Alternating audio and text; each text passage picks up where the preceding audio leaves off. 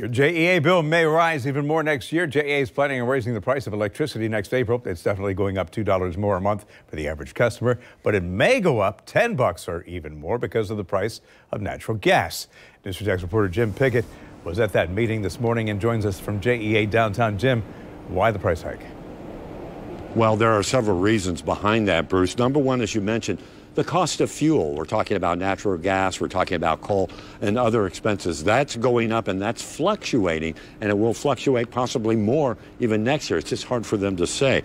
But another reason for the base rate, that's what they overall pay, is JEA has some expenses there. And what we're talking about is like a 1.5% increase there. And that's where we're talking possibly a 2% or $2 increase a month for every customer. Again, this wouldn't be until next April, and they've got some meetings to go through on that. I talked to the head of customer service about all of this. Here's what she told me. Less than $2 a month, we estimate, but we're just not sure yet.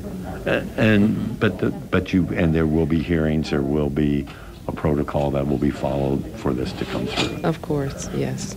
And I guess that's what people want to, and all of this has to do with a number of factors, correct? Mm-hmm. Just what we're seeing now. And a number of factors. We talked about the geopolitical influence, and that is driving the cost of fuel, and fuel is used to generate electricity. So it's all related.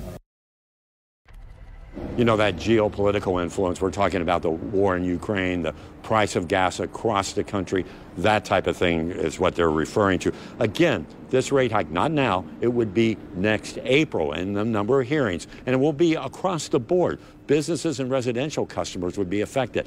And one thing that is really kind of going into this as well is the cost of Plant Vogtle, that nuclear power plant that JEA and others are building up in Georgia. JEA is responsible for part of that, and it's gone up over $1 billion in cost on that. And we're seeing some of that starting to creep into your bill to pay for that. It's going to be even a bigger problem down the line. We're going to have more on this tonight at 6, but for now we're live downtown at the JEA headquarters. Jim Pickett, Channel 4, the local station.